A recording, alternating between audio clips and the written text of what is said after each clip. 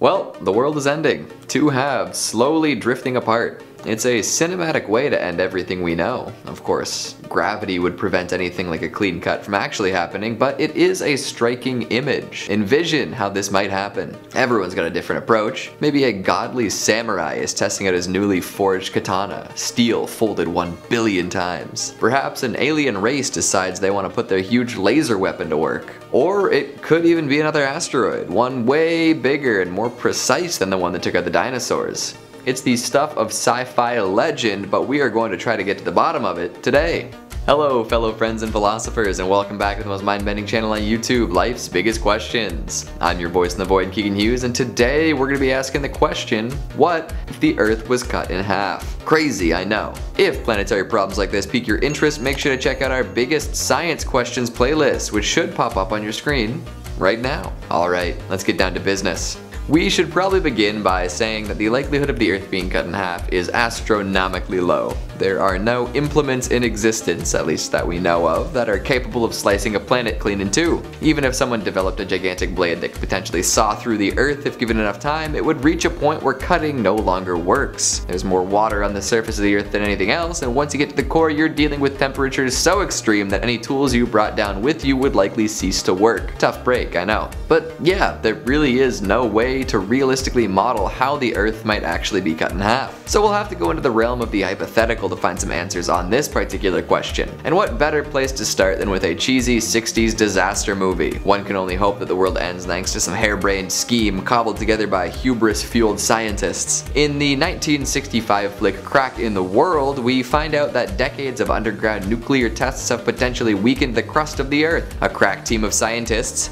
are attempting to harness Earth's geothermal energy by drilling deep down into its core. During these experiments, they come across an unfortunate barrier, a crazy dense layer of material. The project lead, a desperate man secretly dying of cancer, decides that it's time to blast it with an atomic device. And guess what? This detonation causes the crust to crack along a fault line. All sorts of earthquakes and tidal waves ravage the Earth, and the scientists try to figure out if the crack will make it beyond the fault. If this were the case, the crack could make it all the way around the Earth's perimeter, causing land masses to split. And if that happened, oceans would then be sucked in, and enough steam to tear apart the Earth would be generated. Dramatic, right? It's not very likely that this would be the case, but hey, it's a fun place to start. Plus, at the end of a crack in the world, a gigantic piece of the planet is broken off and forms a new moon.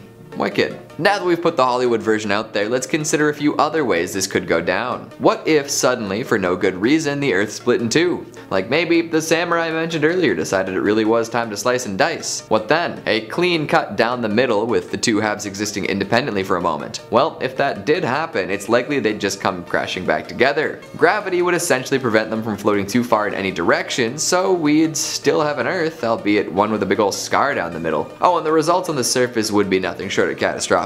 Two bodies of that size colliding would cause a lot of issues. Think about it. Even from very close, the immense weight of the Earth running into itself would send shockwaves around the globe. Earthquakes and tidal waves would rock our world, and they wouldn't stop for a long time. Something like this might not end all life on Earth, but it would kill a whole lot of people and destroy pretty much everything. Cutting the Earth in half like that and letting the halves come back together would basically be a hard reset for surface dwellers. Another potential option would be to take the two halves and move them a significant distance apart. In this case, each half would become its own little planet. Two tiny spherical Earths, each spilling molten core out into space for a little bit. Doesn't that sound like fun? Eventually they would reach some sort of equilibrium and begin orbiting in a binary system of sorts. Each would rotate around the center of mass, which would be the center of the two halves. Probably. I'm no scientist. Oh, and the moon would likely fly off into space without one single Earth to orbit. It'd probably end up colliding with another celestial body at some point. Damn, I'm gonna miss the moon. Speaking of missing stuff, I'm also gonna miss life as we know it. A cataclysmic event like the Earth splitting in two won't allow for us to return to normal life. Now, even if people survive, they're gonna have a rough go. If people survive. But in the event that folks are still around, we're gonna be living two different existences on two different planetary bodies. Trade routes, out the window. Families, forever divided. Satellite broadcasts and internet connectivity, forget about it.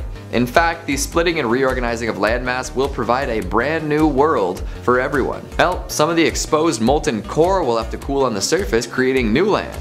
Whether any of it will be useful or even survivable is up in the air.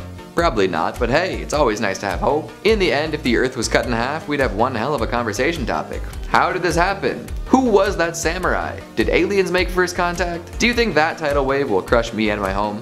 Oh, it'll be a fun time. If we do survive, there will be plenty of adjusting to do. Figuring out if you're on planet A or planet B, followed by a total reorganization of pretty much everything, should be a blast. Scientists would set out to figure out exactly how this happened and then get into the nitty-gritty of the physical implications of such an event, and of course the economy would take a phenomenal hit. That seems to be the main concern for a whole lot of folks, but what can you do? Well, that just about sums up the Earth slicing idea. There is a lot more to consider if you want to explore a lot of the deeper implications, but I'll keep it light for today. What'd you think of the video? How would you react if the Earth became 2? Would any of what I just outlined actually happen? Make sure you let me know down in the comments. Speaking of comments, let's take a look at some of your more ideological ones from the top 10 Donald Trump freakouts. Country Drawer says, "Don't worry guys, Annabelle is finding his room. Give her a little bit more time." Wait, Annabelle's on the loose? Well, that's bad news on its own. JP says, "We have better things to talk about. I know people disagree, but so be it." Who is we? Like the universal we? We as in you and your pals? I'm confused. Colors of Nigeria says, "Always baffled the way the media just can't get enough about Trump. It's just so hilarious. America might never have a president like him again. I love him." He's always good for a headline, that's for sure. Green Polo Boy 3 says, "In 4 years time you might be doing another one of these." Well, we'll see if this stuff is still trending by then.